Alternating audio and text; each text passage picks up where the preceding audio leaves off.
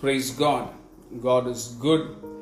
He is with us, and He will not leave us. He will not forsake us. Amen. Praise God. Shall we turn our Bibles to Joshua 14, continuing on the same teaching. Joshua chapter 14, 10 to 13. We are going to continuing on that same teaching on being strong and becoming strong and staying strong in the Lord and in His strength as long as we live. Amen.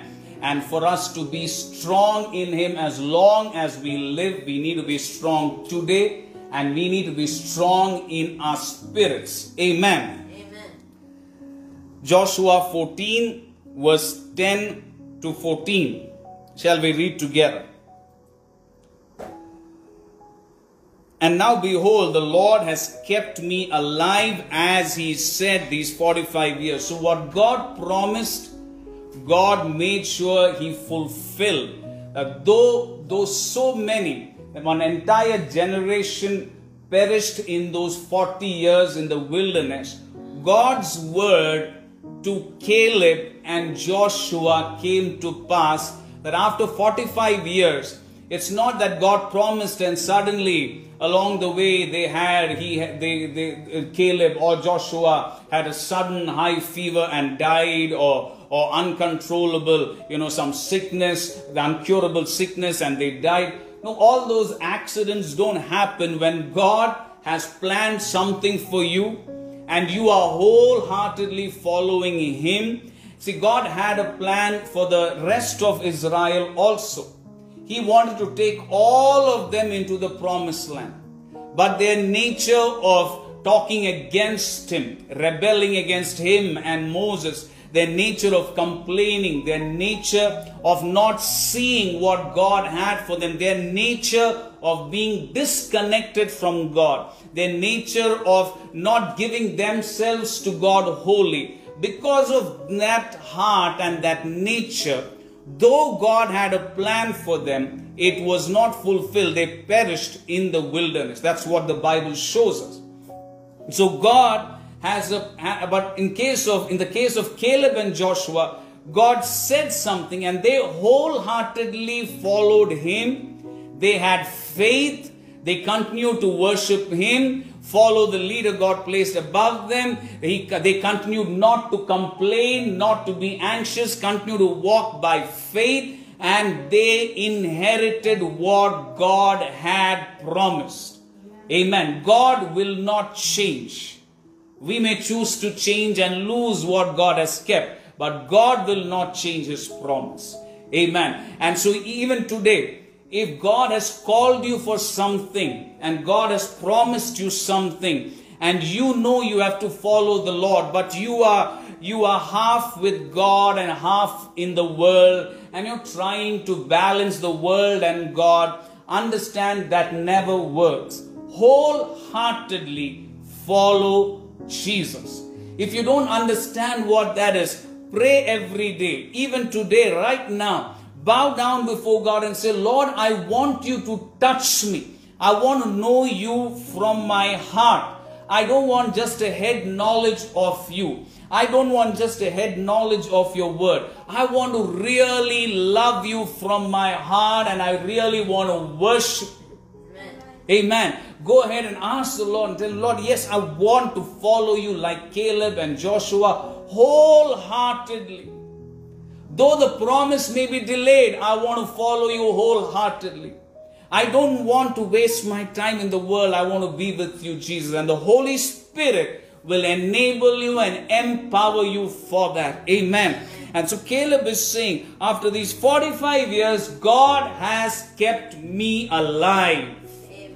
Amen. If we are alive today, we are alive because God has a purpose for us. As He said, these 45 years, ever since the Lord spoke this word to Moses, while Israel wandered in the wilderness, and now here I am this day, 85 years old. Verse 11, as yet I am as strong this day. Joshua 14:11. And I can go on to the teaching without reading these scriptures, but I want these scriptures and the power in that word, that life and spirit and truth, to be embedded, to be carved upon your heart. That's why I'm reading some of these scriptures again and again. As Caleb said, as yet I am as strong this day as on the day that Moses sent me.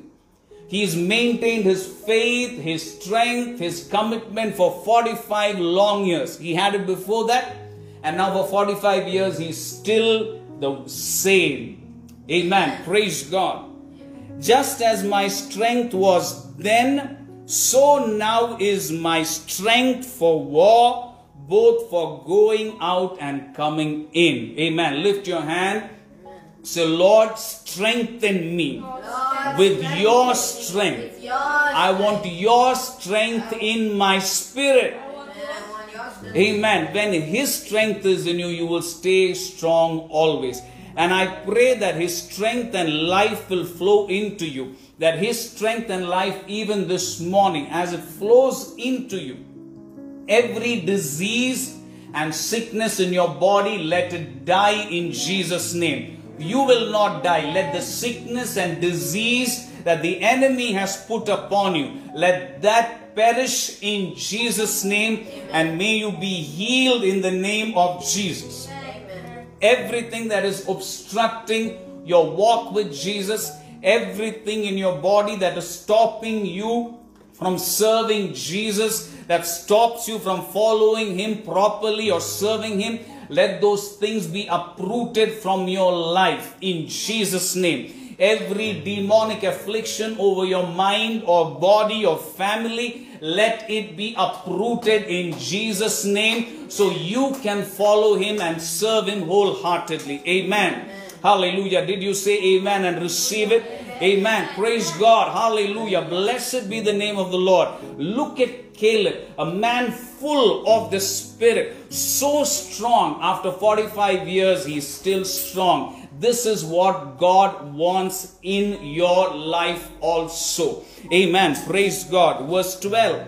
Now therefore, give me this mountain of which the Lord spoke in that day. For you heard in that day how the Anakim were there, and that cities were great and fortified. It may be that the Lord will be with me, and I shall be able to drive them out, as the Lord said. And Joshua blessed him and gave Hebron to Caleb, the son of Jephunneh, as an inheritance. Amen. So after 45 years, he's telling Joshua, give me this mountain. Now, as we have been speaking the last 2 weeks, what or how do you see yourself? And I'm continuing on that. We spoke on how we need to see ourselves as redeemed, chosen, forgiven, adopted in God's family, blessed, saved, delivered, sealed by the Holy Spirit. Are you meditating on that? Are you meditating on those truths every day, that it will become a part of your life? Are you getting into that word? If not, we will hear all this and we will forget it again, and we come back to the same place of sorrow and tribulation again.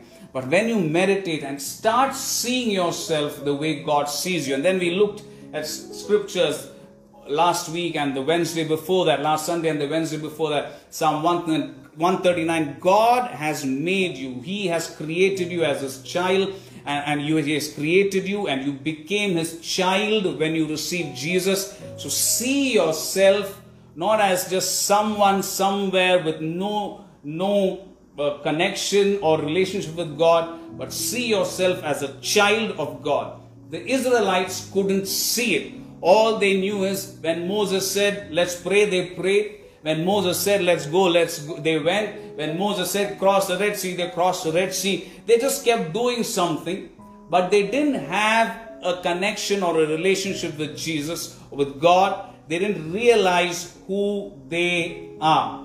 But you are not like that. You know you are a child of God. Say, I am a child of God. Amen. Say loudly, I am a child of God. Amen. Blessed be the name of the Lord. I am a child of God. And today, we are looking at another reason why Caleb was strong till then.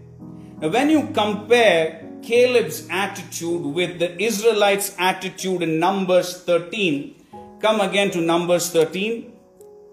Numbers 13. Say again, Lord, make me strong. Lord, make me strong. Amen. You don't want to be somebody who becomes strong in the Lord only when you're 85. Be strong. If you're 5 years old, be strong in Jesus. If you're 25, be strong in Jesus. If you're 45, be strong in Jesus. When you're 65, be strong in Jesus. When you're 85, be strong in Jesus. Amen. In Numbers 13, we read that the last couple of weeks. We know what they said. We'll just read verse 33 quickly. Numbers 13:33. There we saw the giants, the descendants of Anak came from the giants, and we were like grasshoppers in our own sight, and so we were in their sight. Chapter 14.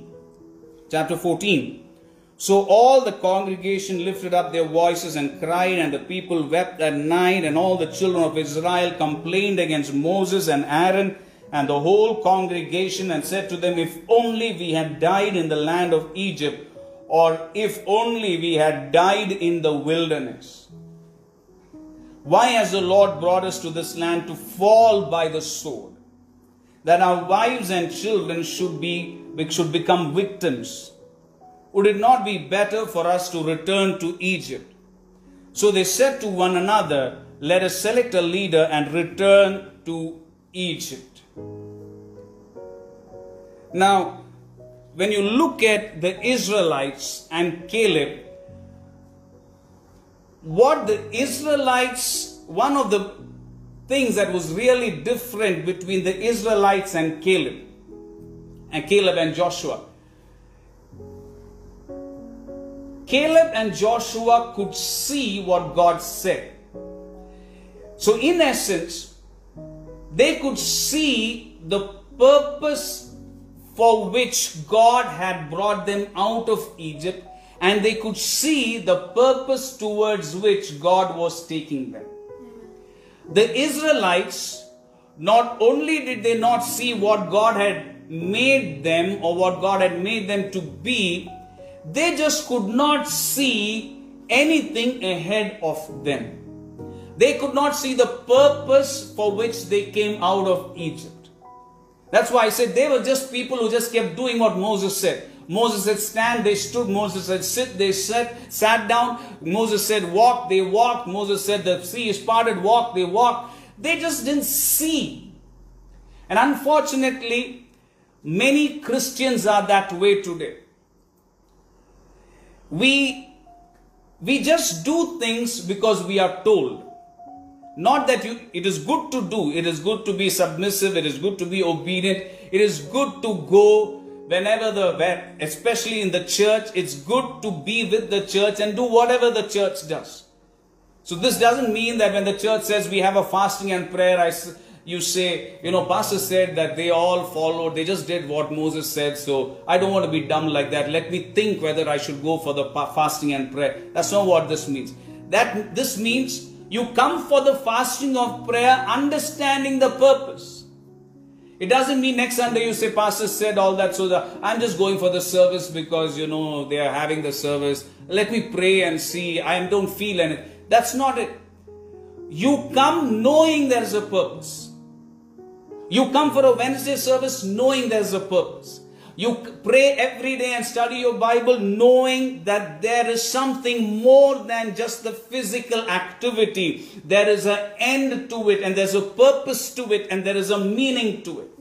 And when you get hold of that is when, even after the service or after the time of prayer, even your personal prayer, you continue in that word and you continue in that truth. Can we quickly take one verse from James? James chapter 1.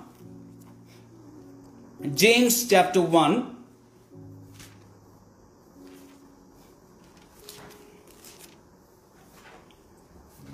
James chapter 1. Verse 21.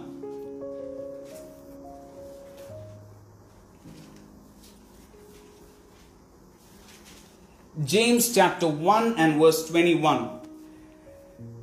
21 and 22. Therefore, lay aside or put aside. The Bible doesn't say God will make you put aside. God the Holy Spirit is in you and He prompts you, He moves you, but He has not made you a robot to just do what He says. We yield to Him. That's why the word in different places tells us that we need to do something. And while His grace is working with us. Paul said, whatever I am by the grace of God, yet I have labored more than all of you. That means grace is working, but I am working with the grace. Amen. Therefore, lay aside all filthiness and overflow of wickedness, and receive with meekness the implanted word. Receive with meekness the implanted or engrafted, or the word that has been put into you. Receive with meekness or humility. What does it do? Which is able to save your souls. But be doers of the word. So the word of God comes to you. The word of God comes to you. It is dropped into your heart by the Holy Spirit. What does the word say? You need to receive that word. That means the word is there, but you don't just let it be there. You receive the truth in that word. You accept the truth. You submit to that truth. I don't just say, I love you, Lord, and then not do what He says. I receive that word that is planted in me. If the Israelites, when Moses told the Israelites, the Lord has met me and told me, and He wants to deliver you out of Egypt. And this is what the Lord says. If they had received that word, see, that word went to them. But if they had received the truth in that word, they would have realized they can go and conquer that land that God showed them. But for them, those were empty words. Like for many Christians it's today, they come to church, they listen, but these are just words all over, just words. John 3:16, just words.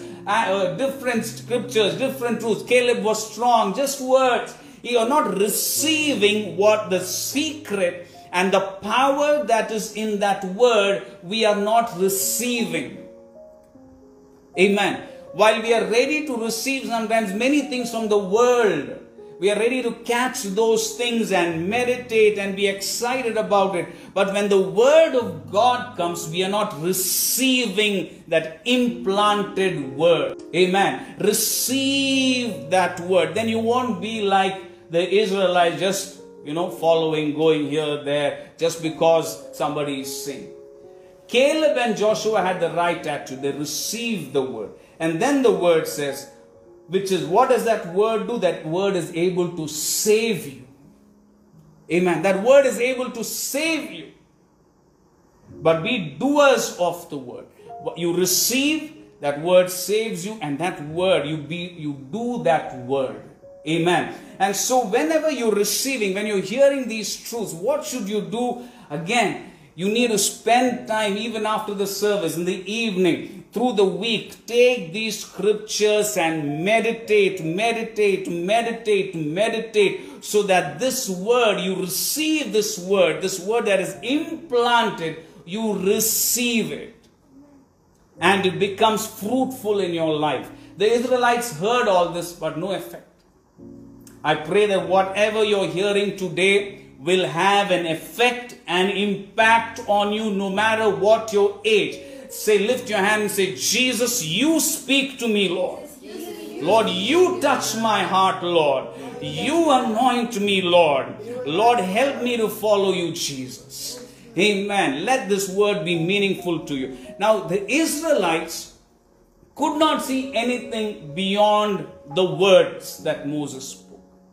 They could not see the promise that God had given. They were just, when everything was good, they were happy. When things went bad, they said, let's go back to Egypt. All they could see was they could only see Egypt. They could only see Egypt. They could only see their past life. But Caleb, when you see Caleb and Joshua, Caleb saw two things. Say, Caleb saw two things. Two things, both of which the Israelites could not see. One, the long-term purpose of God.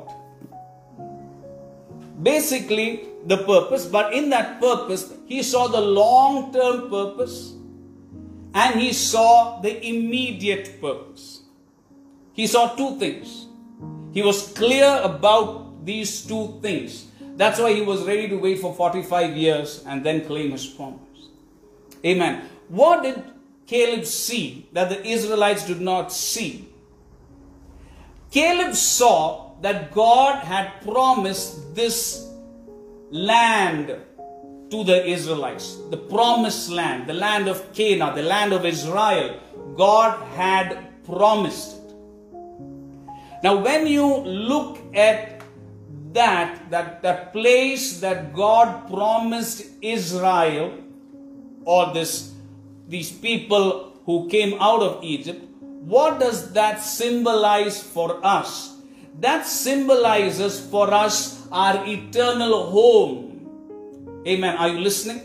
The promised land for us is heaven itself. So Caleb saw that clearly. And he was ready and he knew that God would take them into that land. If we hold on to Jesus, we know he will take us to heaven. Amen. The second thing he saw, he knew, once he reached there, he said, what did he say in verse 12 in Numbers, in Joshua 14? He said, now give me this mountain. Now they were already in the land of Israel. And he is telling Joshua, we are here, it's fine, now give me this mountain. He's asking for his personal inheritance. While the promised land which they got into shows the eternal inheritance, Caleb asking for, give me this mountain which God promised. That's his personal promise. So there are promises for you in this life. There are things that God wants to give you in this life. And there are things that God wants to do through your life in this life. Amen. He wants to do things. He said, give me this mountain. And he said, if God is with me, I will chase away the enemies. Amen. So God wants you to be a person who realizes or sees yourself as a person with a purpose. Amen. Are you listening? Amen. How do you see yourself? Do you see yourself as a person with a purpose? Or do you see yourself like the Israelites? No purpose. I get up in the morning, I brush my teeth, I cook food or I eat food, I just go to office or I sit at home or I play games, I just watch some television, then I talk to some people, then I sit again, then I do something, then end of the day nothing. There is no purpose. Do you see yourself every day as a person with a destiny, with a purpose, as a person who's going towards something in life? Otherwise, we'll be like the Israelites. They got up every morning. If Moses gave bread and the water came from the rock, they drank it. If there was not there, they complained. They said, we'll go back. It's such a bad place to be, right? So that's how they were. But Caleb was clear. God said, that land is mine. God will give. God said, this mountain is mine. I will take it. God has said that his eternal life is mine through Christ Jesus. I will go to heaven with Jesus. I will live my life and I will walk wholeheartedly with Jesus because he has promised heaven. Yes, there may be difficulties, but by faith, Jesus will take me. He will take me home. God has given me promises on this earth. He has promised me health, so I claim that mountain. He has promised me prosperity for his glory, so I will claim prosperity. He has promised me freedom from every curse, so I will say, Lord, give me this mountain. Give me freedom from curse. Give me freedom from sin. Give me freedom from sickness. I will claim what God has given me. Amen. And along with those promises that are very clear, to see that God has a purpose in your life for you He has a calling for you. That's the purpose. Caleb saw that. Now just turn to Ecclesiastes. Ecclesiastes. Say, I'm a person with a purpose. I'm a person with a purpose. Amen. Not just living every day and then going to die one day, but a purpose. A purpose for Jesus, a purpose for the kingdom of God. Ecclesiastes 2, 1 to 11. We are going to read those verses and may the Holy Spirit reveal what we should not be. What we should not be, so that we are very clear as we are speaking what we should be. I said in my heart, you get Ecclesiastes chapter 2, 1 to 11. And this is important because the reason Caleb was strong when he was 40 and when he was 85 is because he saw in his heart and spirit what he was called for. Amen. If you and I, if we don't see what God has called us for and the purpose, it's very difficult to have strength. It is very difficult to move forward. Amen. Ecclesiastes, this is a book written by David's son Solomon, the King Solomon. I said in my heart, come now, I will test you with mirth or enjoyment and fun. Therefore, enjoy pleasure, but surely this also was vanity, or another word for vanity is useless. This also was useless or vanity, something that passes away. He said, let's have enjoyment. I said of laughter, madness, and of mirth, what does it accomplish? I searched in my heart how to gratify or satisfy my flesh with wine, while guiding my heart with wisdom. So Solomon is saying, see, I've tested all these things. I said, let's have enjoyment, let's have fun, let's be madly in fun, let's enjoy life.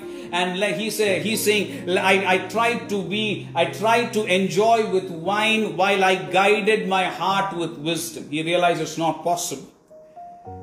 And how to lay hold on folly till I might see what was good for the sons of men to do under heaven all the days of their lives. So he is starting by saying, I tried enjoyment and having extreme fun. For some of us, the ambition for life is have fun. That's the purpose we live for.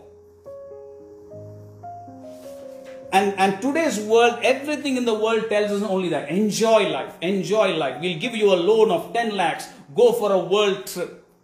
But you don't realize that 10 lakhs that you got as a loan will make you a slave maybe for the rest of your life. Some of us, we are not careful. We just do it. Enjoyment is everything. The world is throwing that at us. For many of us in today's culture, it is our mobile phone. It is playing games after games after games on the phone. Our life is full. We think life is all about gaming. It's about playing. It's about chatting. It's about music. It's about movies. It's about all this. Just enjoy. And life is nothing more than this. or God is in a compartment, this, and we are living this. Solomon, the wisest man who ever lived, he's saying, I tried this. See, David didn't try all this. David only worshipped the Lord. He knew all that matters is God. His son Solomon prayed for wisdom. He had wisdom, but somewhere you realize as you read, his heart was still not following God, because he was doing trying other things too. And he's writing it. He said, I tried to gratify my flesh with wine while I guided my heart with wisdom. Means there is wisdom in the heart. I know I can handle it, but let me try some wine. Verse 4, I made my works great. So one part is enjoyment. I made my works great. I built myself houses and planted myself vineyards. I made myself gardens and orchards, and I planted all kinds of fruit trees in them. I made myself water pools from which to water the growing trees of the grove. I acquired male and female servants and had servants born in my house. Yet I had great possessions of herds and flocks than all who were in Jerusalem before me. I also gathered for myself silver and gold and the special treasures of kings and of the provinces. I acquired male and female singers, the delights of the sons of men, and musical instruments of all kinds. So I became great and excelled more than all who were before me in Jerusalem. All my wisdom remained with me. Again he's saying wisdom was with me, but I acquired houses. I acquired gardens, vineyards. I made pools to supply water. I had flocks. I had cattle. I had a lot of silver. So Solomon said, I made great wealth. I had great possessions. I had houses. I had, in today's language, I had multiple flats. I had multiple cars. I had multiple bikes. I had multiple mobile phones. I had multiple plots of land. I could go for a holiday in the best places. I could go to 5-star hotels. I could do all that I could. But wisdom was with me. So first he's talking about enjoyment. Second, he's talking about his achievements. What is he trying? He's trying to find purpose in achievement. Verse 10. Whatever my eyes desired, I did not keep from them. I did not withhold my heart from any pleasure. From any pleasure. For my heart rejoiced in all my labor, and this was my reward from all my labor. Verse 11. Then I looked on all the works that my hands had done, and on the labor in which I had toiled. And indeed all was vanity. Everything was useless. Yellavu vyarthavagiro karya. And grasping for the wind, there was no profit under the sun. What a word. Would you underline that verse 11, the last line? There was no profit under the sun. Solomon, the wisest man who ever lived, he asked for wisdom, God gave. He's saying, I tried to find meaning in enjoyment, in all these achievements, in building things, in acquiring slaves, in pleasure I tried. But he's saying in the end, it profited me nothing. That's why Jesus said, what does it profit a man if he gains the whole world but loses his soul? Now what was Solomon seeing his purpose as? He didn't see like David, his father, seeing, Psalm 27 verse 4, one thing I desire, and this will I seek after, to dwell in the house of the Lord all the days of my life.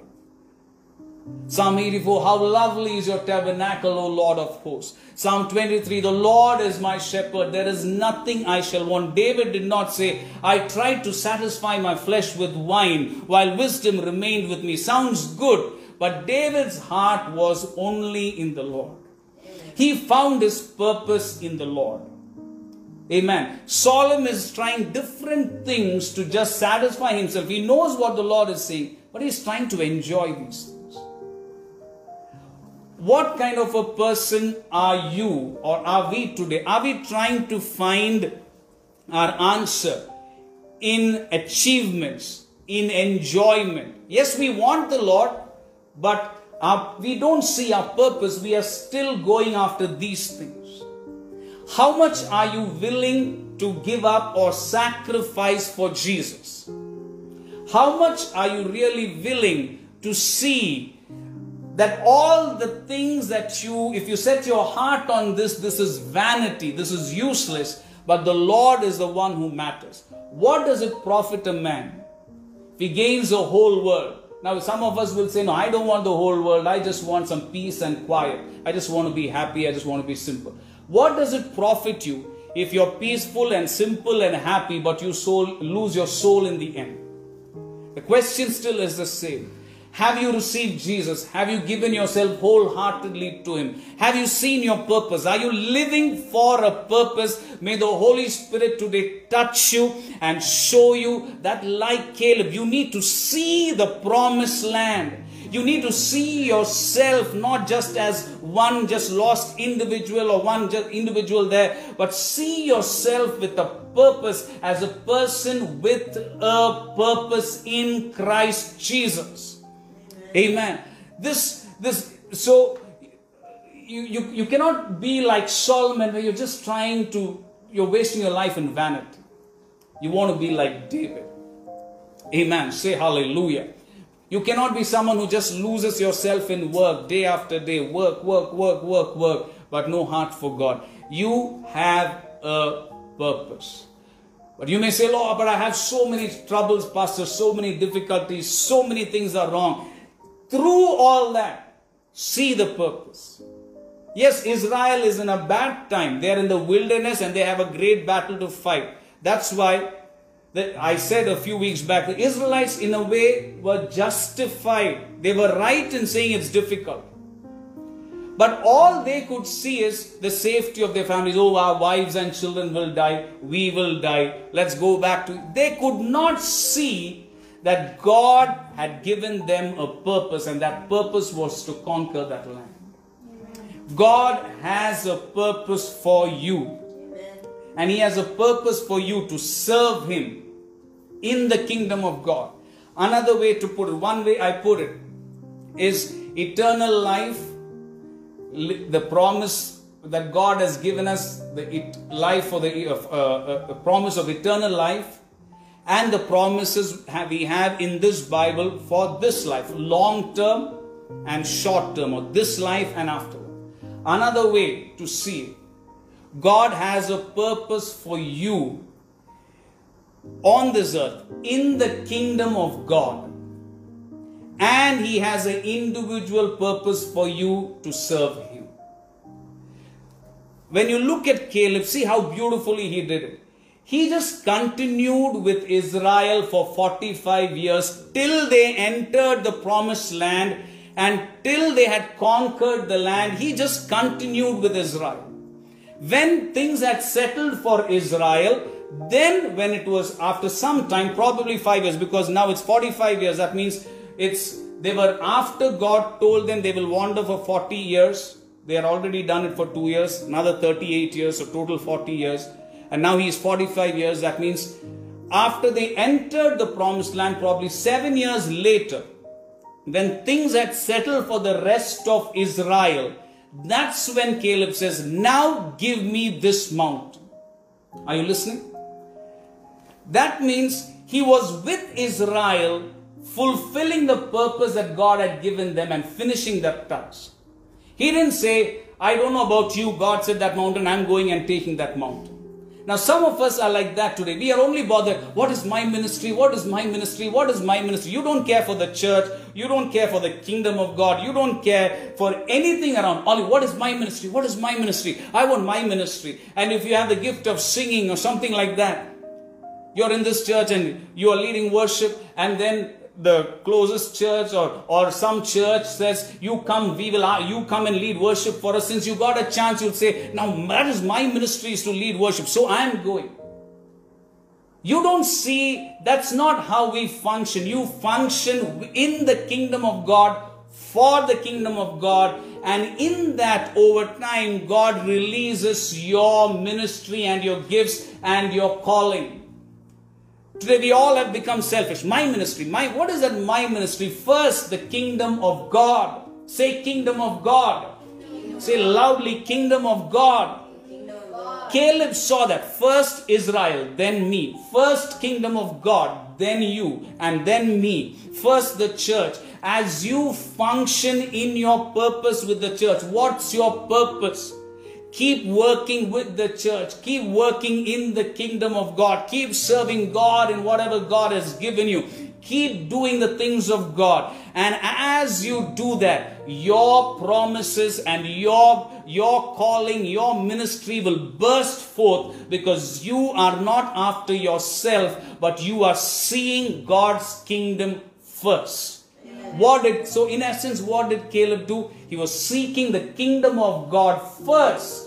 And all other things, as the mountain that God had promised, got added to him. Amen. Are you listening? He was fulfilling that scripture. He sought first the kingdom of God. What God promised Israel, he made sure that happened first. Then he waited for about 7 years till he asked for what belonged to him. Amen. Today in churches we find people, as soon as they born again, they have a gift of, if they think, or whether indeed or not, if they think they have a gift of preaching or music or certain gifts, the supernatural gifts of the Holy Spirit manifesting, immediately people want to be in front, want others to follow them, they want ministry, they want a name, and it's all covered with the thing that I want to do it for the glory of God. But it doesn't work like that. First learn to serve.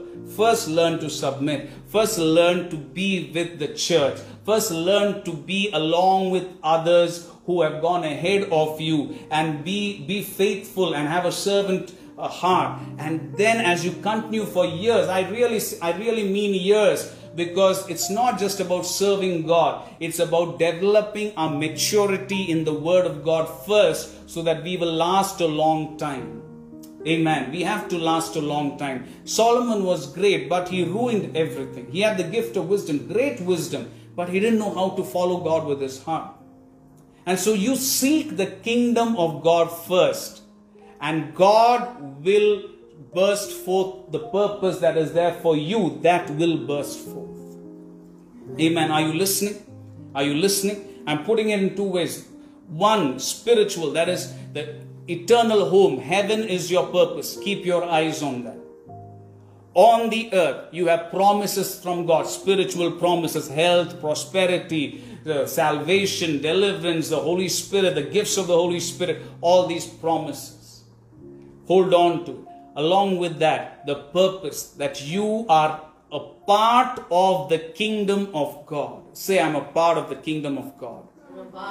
That's your identity. Do you see yourself as a part of the kingdom of God? I see so many people, so many Christians. I've seen it in our church. I've seen it in so many other churches. People go to churches to get deliverance. Pastor, pray. I want freedom. I want restoration. I want healing. Lord, do it. Pray, Pastor, pray. Yes, and I pray, or whoever. I mean, it's common. So it's not just limited to our church.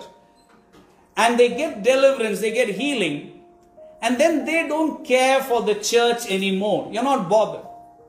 Even if you don't leave the church, still while you're in the church, if you're free, you're happy.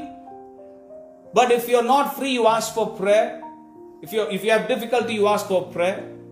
But more than that, do you see yourself as a part of the church, whether in problem or out of problem? Do you see yourself that you're part of the kingdom? You have to be part of serving God. Yes, you will have trouble. You can ask for prayer, and we can all pray, and you can be free. But that's a part of it. But beyond that, do you see yourself that you're a part of this church? You're a part of the kingdom of God. You're not just there to pray and ask for freedom whenever you want, but you are there to contribute.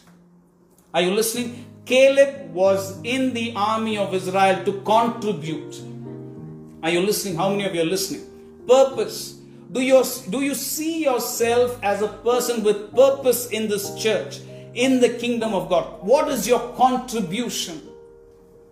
How often do you think, Lord, how can I be of service in your kingdom? Amen. How do I serve God in this church? Amen.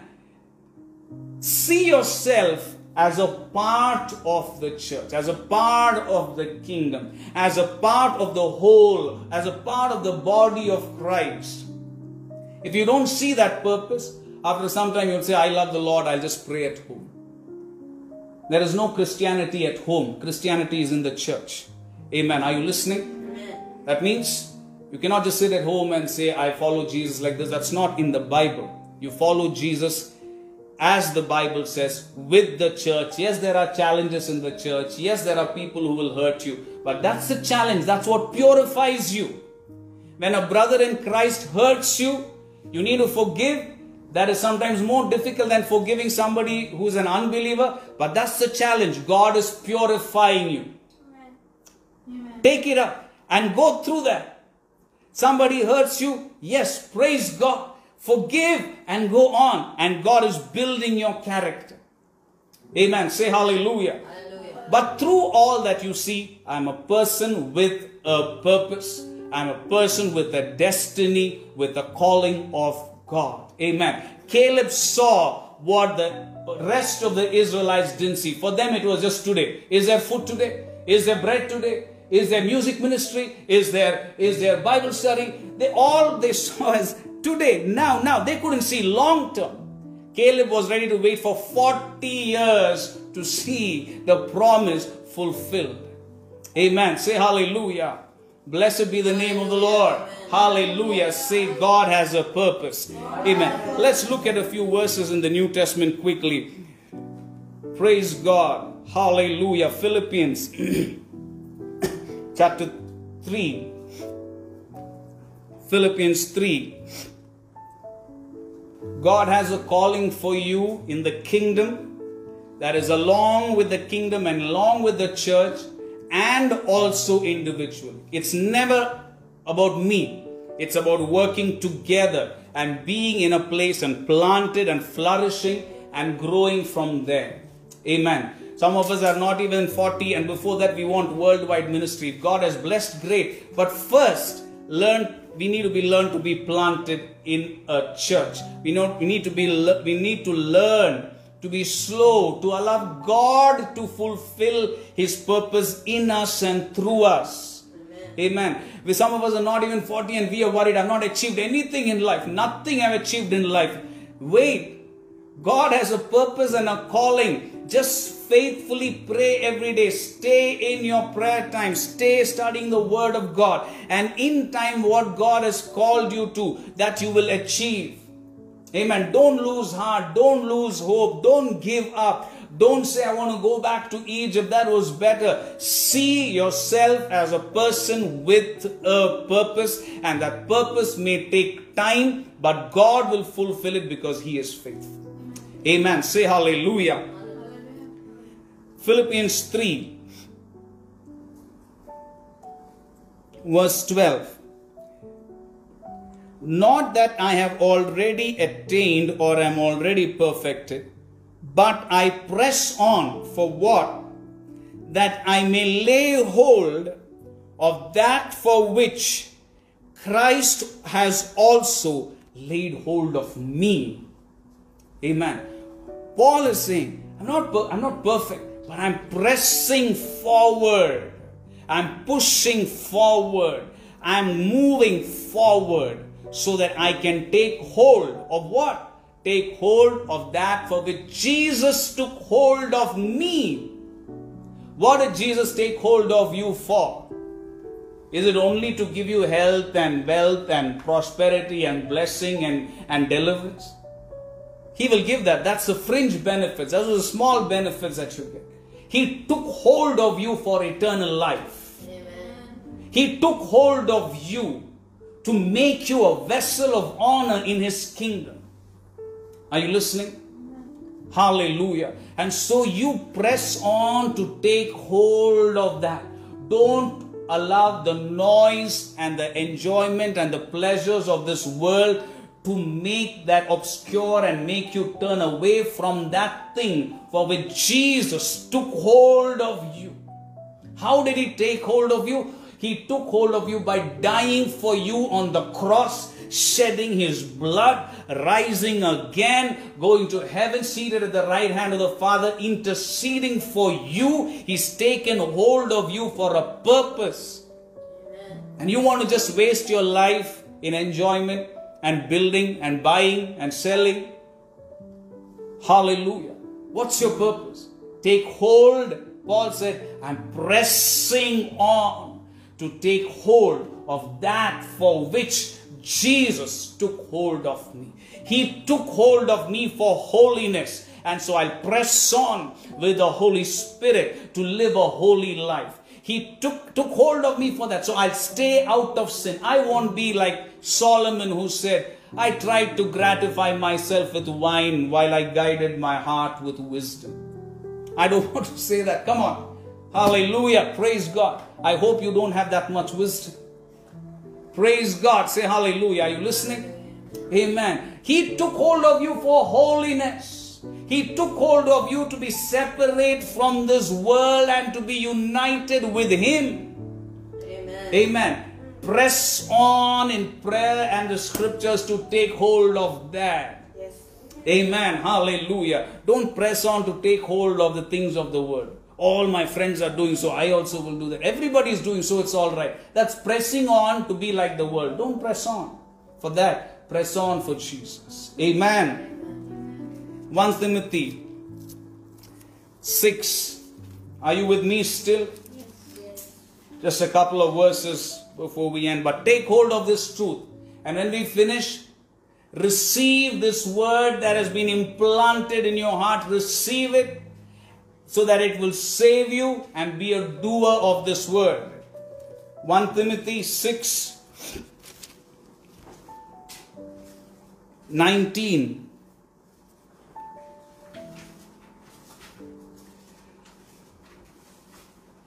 We'll read from verse 17 to 19 to again put it in perspective. We don't follow riches, or we don't go after riches, or Solomon thought that money is happiness, having a lot of things is happiness. He realized in the end everything is useless. He said there is no profit in this. There's just no profit in this. Some of us think if we have a lot of wealth, that means God has blessed me, God is happy with me. God may be happy with you, but money is not the only sign that God is happy with you. That means our poor people who really love the Lord, and God has allowed them to be that way for now. Compared to us, they are poor. Is God not happy with them? Not necessarily, right? So wealth is not, I cannot say God has, last year I had 1 lakh, this year I have 2 lakhs. So see, God is so happy with me. So we don't decide God is happy with me or not based on how much money I have or how many things I have. Amen. Last year I had only 1 car, now I have 2 cars. See how happy God is with me. No. We don't. That's how the Pharisees were in the Bible times. That's why they would condemn others. Wealth is not a proof of God being happy with us. God is the one who blesses. Of course, if we have it, we believe and we know God is the one who blesses us. But that is not end or final way of saying God is so happy with me. Let's be careful about that. That's just a warning for us. Verse 17, 1 Timothy 6, verse 17 to 19. Command those who are rich in the present age not to be haughty or proud, not to trust in uncertain riches, but in the living God, who gives us richly all things to enjoy. So trust in the living God. Verse 18. Let them do good, that they may be rich in good works, ready to give, willing to share. Doing what? Verse 19. Storing up for themselves a good foundation for the time to come, that they may lay hold on eternal life. What is more precious? Not the riches you have or the riches you don't have. Not the house or the lack of it. Yes, you have to. It doesn't mean we don't work. You have a family. You have to take care of your family. You have to work. You have to send your children to school. You have to pay their fees. There are things to buy. Yes, we have a natural life. But where is your focus? In between all that, do you see yourself as a person with a purpose in the kingdom of God? Paul is saying, don't trust in riches, but store riches in heaven and lay hold of eternal life. I want to ask all of you listening, have you laid hold of eternal life in Christ Jesus? Amen. Praise God. Hallelujah. Say, I will lay hold of eternal life. Ephesians 1. Ephesians 1. Ephesians chapter 1. Verse 4.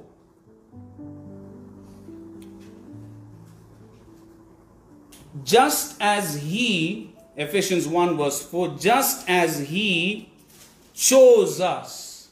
God has chosen us like He chose the Israelites in Him before the foundation of the world.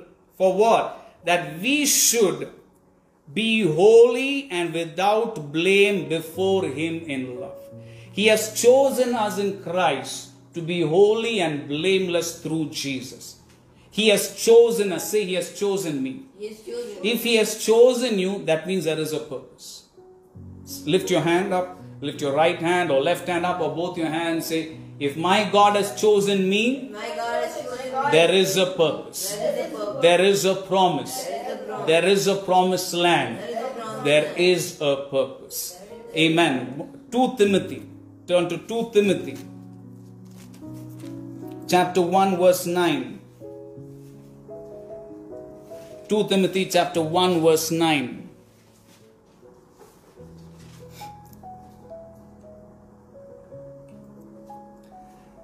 Timothy 1:9. God who has saved us and called us with a holy calling. God who has saved me and then left me? No. God who has saved me and called me. That means after salvation there is a purpose. After healing there is a purpose. After deliverance there is a purpose. That's why I said don't isolate yourself and just think you are only a person who needs to pray or ask for prayer just for healing and deliverance. You are a part of the body of Christ, the kingdom of God. You were saved and delivered and also called. Amen. Amen. God called Samuel. What did Samuel do? He said, here, Lord, here am I, your servant, listening to you. Amen. God has called you. What was your answer in the past? God has called you. What is your answer today? God has called you in the future for your future in Him. What is your response? Because someone can call us, but we need not respond, right? When children are busy watching TV or playing or doing what they want, we call them sometimes. Hey, child, come here. Daniel, come here. Mike, come here. Sarah, come here. We call them. And they will, most of the time, they will say, 1 second, Dada, 2 seconds, Dada. And then, of course, it goes to 5 minutes. And if we keep quiet, it goes to 10 minutes, half an hour. Because they like to do what they are doing. That's children's nature. Just like that, we know God has called. And we are telling God, 1 second. Lord, 1 more month. Lord, 1 more year. Lord, I will just finish this game. Lord, I will just finish this. I will pray only this much, Lord. God has called. Respond quickly. Respond immediately like Samuel and say, here am I, Lord. Your servant is, speak, Lord, your servant is listening. Not, I will finish my life. I will finish when I'm 50, when I'm 60. Nothing else is there. Then I'll say, Pastor, now I'm 60. Can I do anything in the church? No. Come on. Do something for the Lord when you're 10. Do something for the Lord when you're 20, when you're 30. Now serve Jesus. And serve Him all through your life. Amen. Blessed be the name. He has called. Say, He has saved. And He has called me. Amen. He has called you. Are you listening? Caleb heard that call. The Israelites did not. They were busy eating, drinking, enjoying. Oh, we are going. One day they say, oh, we are going to one new land, it seems. Next day they said, it's so difficult, let's go back. They didn't see the calling. Say, I can see the calling. I can see the calling. Amen. Hallelujah. God has saved you and called you. Amen. Amen. Just stop saying, I'm just a believer. He has called you. What's your response? Amen. Say, I'm responding today in Jesus' name. I'm responding today. I'm responding today in Jesus' name. The last verse. I'm going to try and keep it as the last verse. Romans 8. Say, I have a purpose. I have a purpose. Amen. Romans 8:28. Romans 8:28.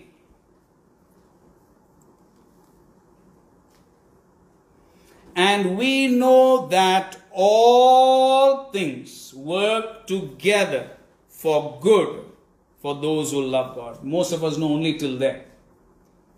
We know that all things work together for good. We know that all things work together for good. All things work together for good. That's all we know. But the verse goes on to say, to those who love God, to those who are called, say called, according to His purpose.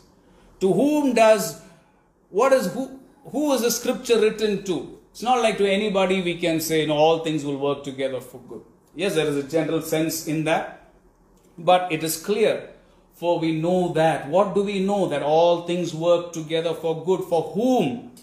For those who love God and are called according to His purpose. Amen. So if you are called, so don't say, I don't want to be called. That is too serious, Pastor. I don't want to be called. I am happy like this. This promise that all things will work together is for those who are called according to His purpose. Because there's a purpose in His calling. If you're called and you love Him, then whatever things seem to be going wrong, God will work it out for your good. Amen. Amen. And when you see yourself as called for a purpose like Joshua and Caleb and Moses, when you see that, your strength, you will always be strong. If you don't see your purpose, you will always be weak and disheartened and disillusioned because you don't see what is beyond, what is higher. You don't see God's calling. How do you see yourself? Do you see yourself as a person called for a purpose? Amen. Are you listening? And if you do, you will have strength. Lift your hand up and say, Lord, today I am responding to you. Lord, I understand you have called me and you are faithful. Amen. I am responding to you, Lord. Amen. Don't live in the enjoyments of this world. Every day see that you have a purpose. Invest your time in the kingdom of God. Invest your time in the kingdom of God. Are you listening? Coming to church on Sunday is not investment of time. That is investment in a small way. Some of us think coming to church is a big commitment. That's the least we can do. As I've always said, I've told you maybe personally, I've said from here, if we can't come to church, I don't think we are even Christians. But this is the least. Invest your time for the kingdom of God. Invest your money in the kingdom of God. Invest your family in the kingdom of God. May the Holy Spirit enable you to do it today because He has called you for a purpose. See it. And you will be like Caleb at 85 also. You will say, hallelujah, I have lived for God. There are more things for me to do for Jesus. I will live for Jesus and I will continue to live for Jesus. In the power and in the anointing of the Holy Spirit, I will continue in the Holy Spirit. Even at 85, you will be jumping and dancing for God. Amen. Hallelujah. Blessed be the name of the Lord. May the mighty hand of God be upon you. May every fear and curse and sickness break off from your life in Jesus' name. May your eyes open to see that you are called with a holy calling and for a purpose in Jesus Christ. Amen. Blessed be the name of the Lord. Let's stand up and pray.